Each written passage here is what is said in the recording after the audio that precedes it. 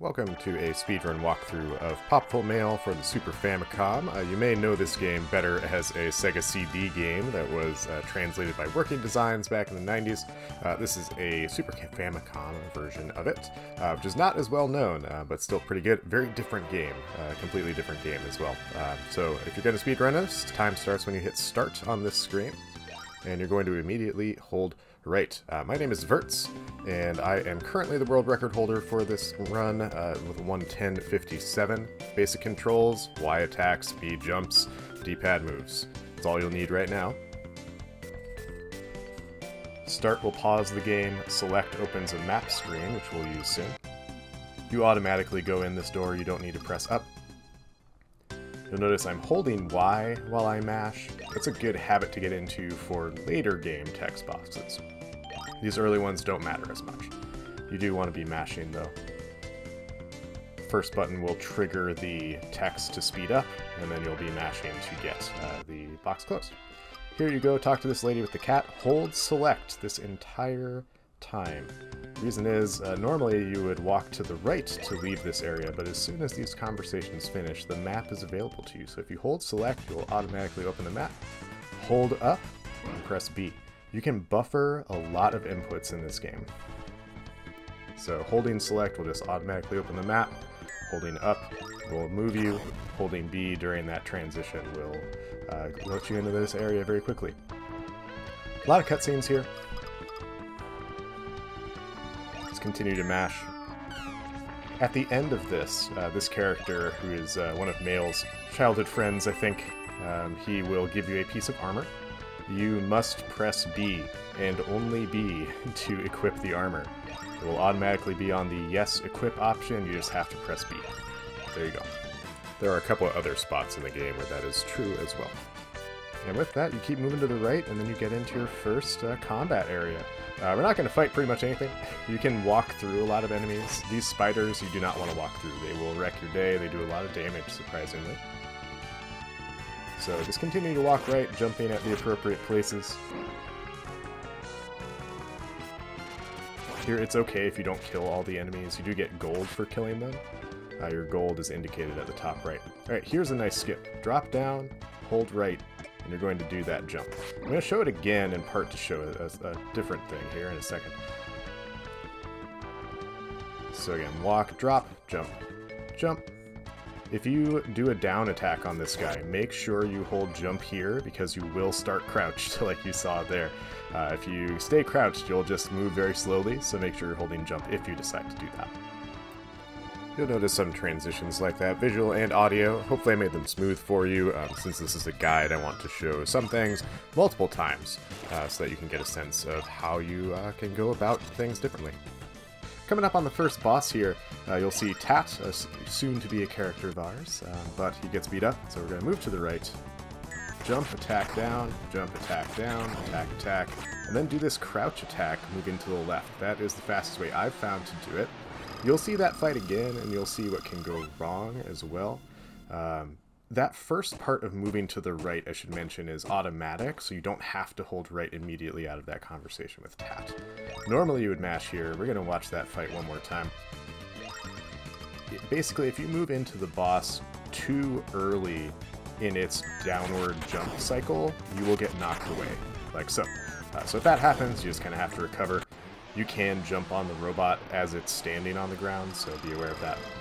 Alright, so here you're just going to mash through a conversation. Tat's going to introduce himself. Mail's going to say, hey, I'm on a quest to catch this wizard who's worth a whole lot of money. It's basically the plot at this point. Hey, here's that wizard who's worth a whole lot of money. How convenient. He's not going to stick around very long, though. Tat's going to go look for him. Okay, so here, just climb up. Most of the paths in this game are pretty straightforward. You might think at first that it's going to be a little bit maze-like in some areas. That's true, but if you basically take the first path available to you most of the time, you will go the right way. Here you're going to drop down, kill some spiders, drop down. Drop down. Here you want to hold down and attack on these, and you'll move down the ladder very quickly. Here you're going to be moving to the left. you do want to kill these spiders. They will hit you otherwise. Killing that wizard is very helpful, otherwise he'll shoot a shot that will chase you all the way to here, pretty much. And probably hit you. Down attack's really helpful for clearing some spiders out. Again, holding down an attack off the ladders will get you off of them right away. As long as you're holding attack, you will not grab back on. With this ladder climb coming up, you want to mash jump, hold up, and then I'll switch to left. You'll get through to a cutscene. In this cutscene, we see Nutcracker and this other guy. I think his name in Japanese is just man right now. I should mention with climbing, you just want to hold up and mash jump. You will grab back onto the ladder and then jump pretty much immediately. Here, this is kind of a tricky move. It took me a lot of recordings to get this, but you just want to be mashing attack and then hold down and attack for that ladder. There are easier ways to do it if you jump higher. That will definitely be easier. That's a really hard barrel to avoid. Here, jump, drop down. You're going to do these jumps up. You just have to be barely on these leaves to be able to jump. I mentioned buffering inputs before. You can buffer jump, so as soon as you're in the air, if you hold jump again, you will jump. So if you look at the input display, you'll see a lot of the time I'm holding jump before I land. This climb is super fun. A lot of us found this. So just climb up those ladders, jump on those spikes, and then keep moving to the right. 2 skips in this level were found very quickly, thanks to DLDarklink or Lonk, and joeymittens for finding some of these tips and tricks that I'm going to talk about. I'll try to give credit where it's due. For example, the holding select in the first area after talking with the lady with the cat. Lonk found that, so I want to shout out people as appropriate. Here, this guy saves us. I think the plot here is that Nutcracker attacked a village in this area, and this guy's out for some revenge.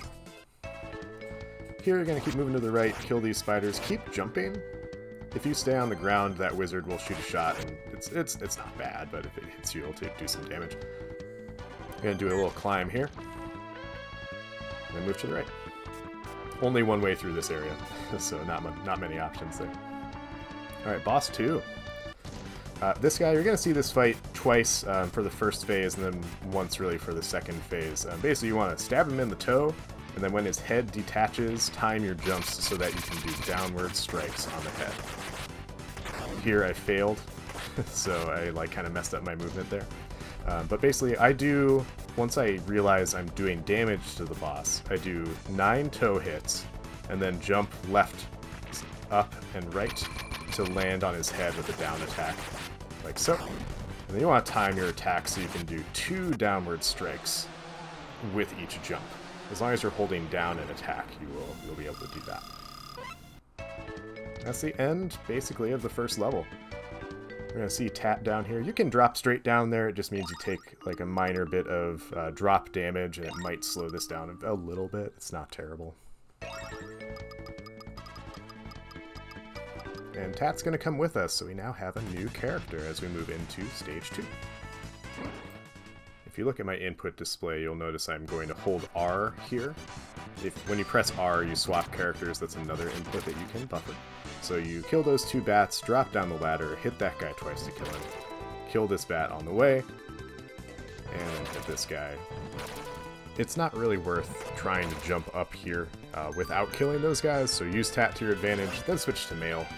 Mail you're going to use to drop off and do some time jumps. You want to avoid damage here, basically.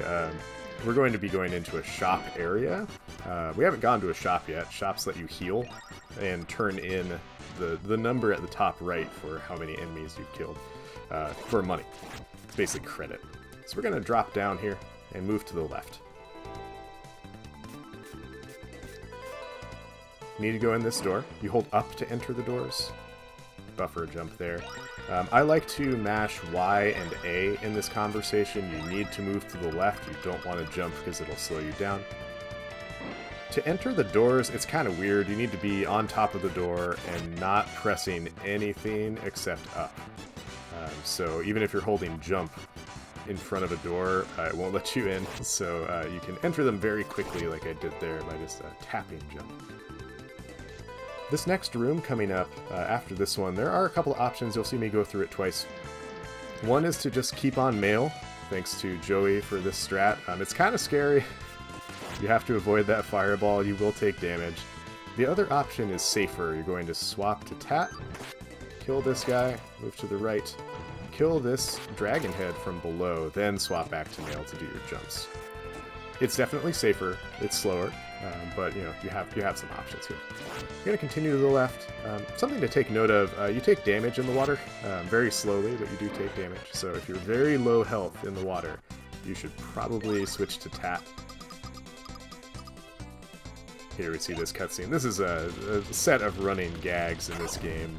This is one of them with this guy blowing everybody up, including you. So be prepared to see that. Climb over here, enter this door. You need to talk to this guy in the second door. Very important to do that. Then we're going to go in the shop. The options here: second option changes money, third option heals. You can switch characters in the shop with R. That will be important later. Here, go back into this cutscene room, I like to call it, because we see a lot of cutscenes here. We're going to be basically doing a lot of cutscenes to kind of trigger flags and get items. So here we're going to drop down. We're going to visit that one-eyed dragon again. And he will give us the item that's in his chest now that we have spoken to those guys up above a couple of times. So talk to him. Then activate the chest, mash through this conversation. Again, Y and A, good options here. You don't want to jump. Alright, moving to the right. Now we have a Matic. The Matic lets us break through some blocks. You're going to see a goldfish here. Goldfish. You can ignore it. You don't have to get it. It has an optional upgrade, though, that will let you breathe underwater. You can kill it any time. I think it's most convenient to kill it coming out of this room. You're going to see me do that after this clip. Ignore it this time. That's the fastest method. If you ignore it, you'll just take some underwater damage for a little bit. Here you can kill it. You don't pick up the scale right away, though. There's a little bit of a delay, so just be mindful of that. You don't want to move too quickly away from it. Alright, either way, you're going to climb back up, kill some of these fish along the way, and get you a little bit of extra money. In this room, move to the right, enter the door to say hello. What you got from the chest using the Matic was a crystal. You need that for reasons. I think you exchange it in order to get through the final bit of this area. Here, we're going to use Tat. Mail's pretty hurt, so we're going to definitely use Tat to our advantage here. I like to call this the bullet hell room. You can ignore the enemies, just move to the right and jump through.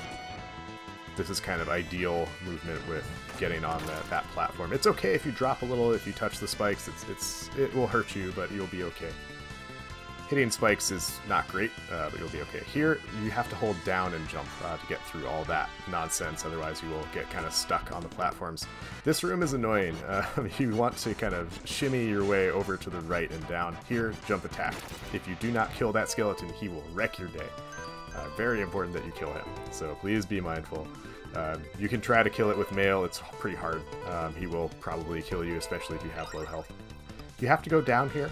You have to activate that little trigger down there, and then climb back up. Talk to this guy. And we're almost done with our first foray into Stage 2. In this conversation, I like to hold select. You are going to be going back to the beginning area of the game after it. Basically, this dragon tells you, hey, my kid is sick, I need medicine. We can get medicine in the first area with the worst minigame of all time. I am truly sorry if you're speedrunning this game that you have to do this. One quick note, you'll notice Mail healed up. We will be switching back to Tat to heal him before we leave this area. But first, we have to do the worst minigame.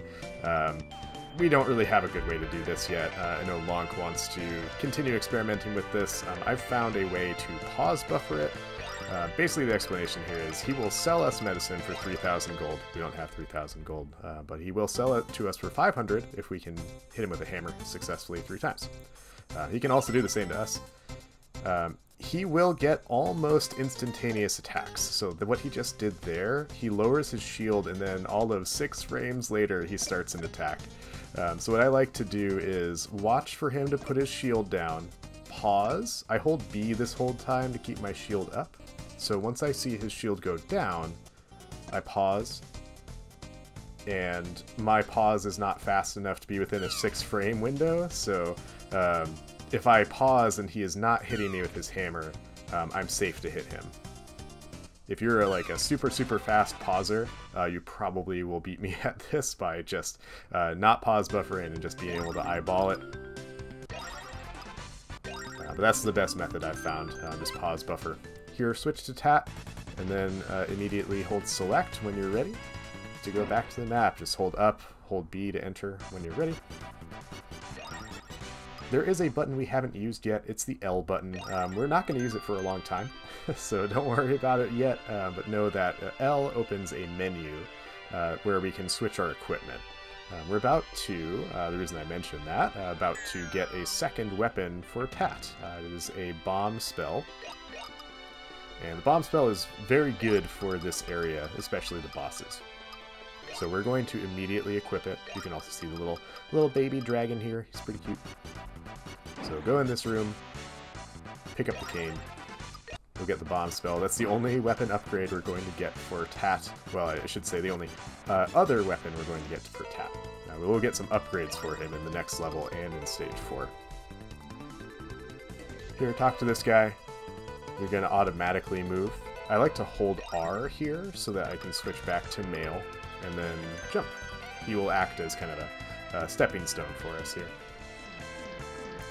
Here there are bats that come. Joey does a much better job of this than I do. He will jump and kill these bats. I don't have that timing down just yet. This next room can be pretty tough. You're going to do a lot of platform jumping. Here I like to walk off, big jump, jump, immediately jump, jump. This guy, you will probably just bounce off of him. There will be some lag with more of these bats on the screen, so it may be helpful to kill them. You want to not get hit by this guy, of course. Just kind of continue moving on your way. Drop down here. This is really weird. You just want to drop down the middle and then hold right and then jump there. You'll get used to the spacing of that. You'll probably mess it up a couple of times, so just be mindful where it is. You can climb back up on either side. And these jumps, you don't want to fall down. If you fall down, you have to do the whole thing over. This room, similar, just keep moving to the right. Once you're here, it's fine to drop down, but you kind of want to stay high to avoid these enemies. If you jump here, there's a lot of lag, so I try to stay down on the ground. Here, Tat gets to show off his skills. There are a bunch of different ways to do this room. I'm going to show you several of them. One is just hold up right and attack, like so. That's one option. Another option is to buffer, like do 2 attacks here, 1, 2, and kind of buffer your movement by doing those 2 attacks and then moving to the right. Other option is to jump and attack right away, then move to the right. You do want to kill that green guy. My personal preference is right here, is hold up right and just mash attack. Once he's dead, I stop attacking. If you get hit by the bat, it's not a big deal. After that, drop down, go to the right. You want to hold down and right in this transition. And kill that guy. Apologies for all the music fades there. Had to stitch a lot of things together. I'm going to show you a couple of different ways to go through this next room. The first is to stay on Tat. This is the safest. You will kill all the enemies in your way except that one. And climb up. Here, there is another dragon here. You can kill it, you don't have to. Here, I switch to male because her jumps are a little bit better for what you want to do. The whole goal here is to climb up to this shop. So that's using Tat. You can also use male the entire way. This is a bit riskier. This is a Joey strat. It's a bit harder to do. And so I got lucky there with kind of jumping on the enemy. Here you want to kind of wiggle out and away before they hit you. It's easier here, not as many things in the way. You can do a nice big jump there. Either way, you're going to get to the shop. I will apologize. You'll notice the amount of money that we have throughout the run will sometimes be inconsistent. Here I heal both characters, and I buy a piece of armor for Tat and equip it right away. As long as you know where the things are in the menu, it doesn't really matter that you can't read it, you know? As long as you are very careful and only choose the second option to exchange money, the third option to heal, R to switch characters to heal or have the specific person buy weapons or armor, and use the first option to buy the things. Any of those is fine. Pressing Y leaves the shops. I don't think I mentioned that before. It's kind of an important detail. Y will cancel out of any menu. We see Gao here. Gao is our third character who just got beat up by a boss, so, you know, really auspicious start for him. But we're gonna go try our luck here and try to save that girl. In terms of lore here, this girl is the granddaughter of the wizard that we are chasing. The wizard is called Material. If you have played the Sega CD version, it is Muttonhead. But we're gonna try to save her. Here, I'm mashing jump and holding right. That's what you want to do. Try to get an attack in here. Stand on this platform, hold up, and attack facing left. You will kill this boss very quickly if you do that. It can go wrong. You can miss this one cycle.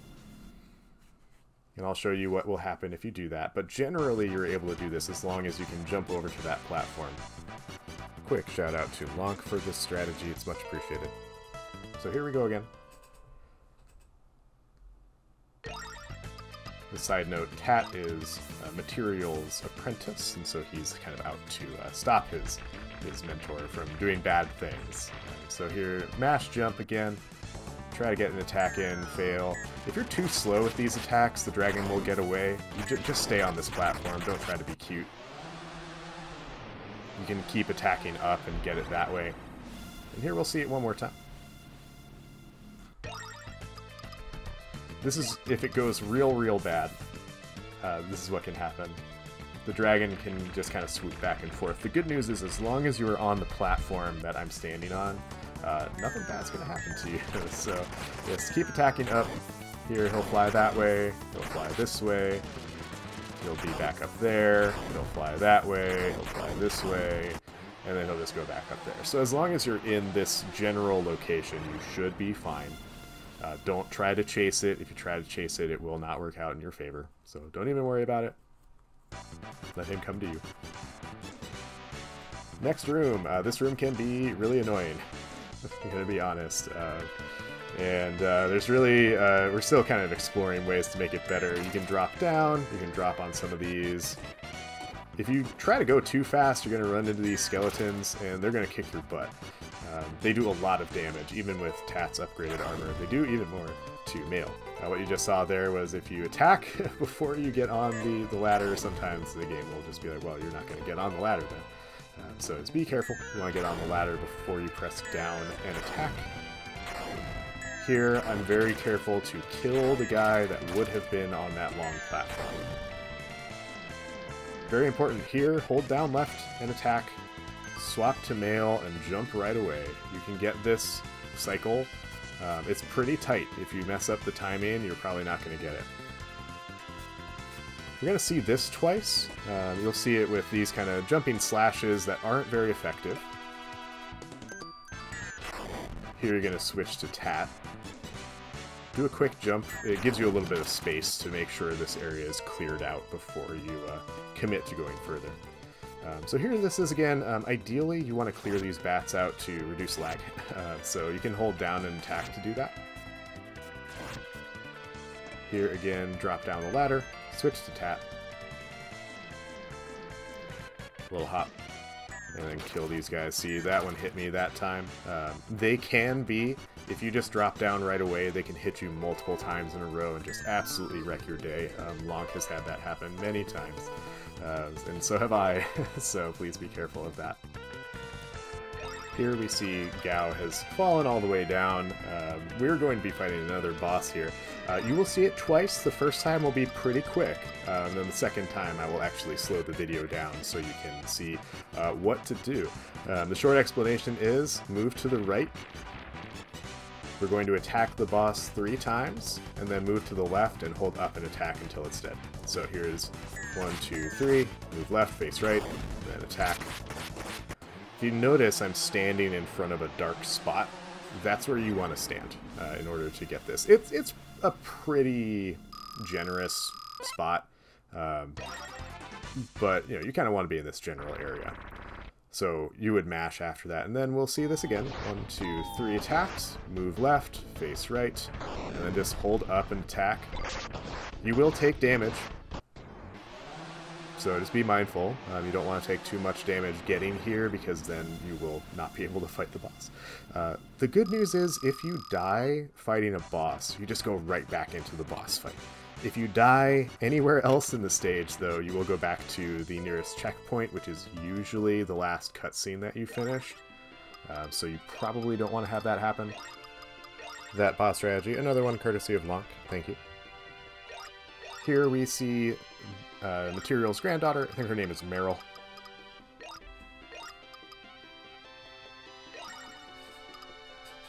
Here she will kind of push Tat around. And she's also going to fart on him, apparently. I don't know what's actually happening. I'm sure she's like kicking at him or something, but I think she farted on him. That's why she runs away.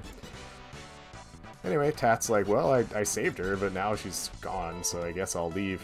You have to climb back up out of here.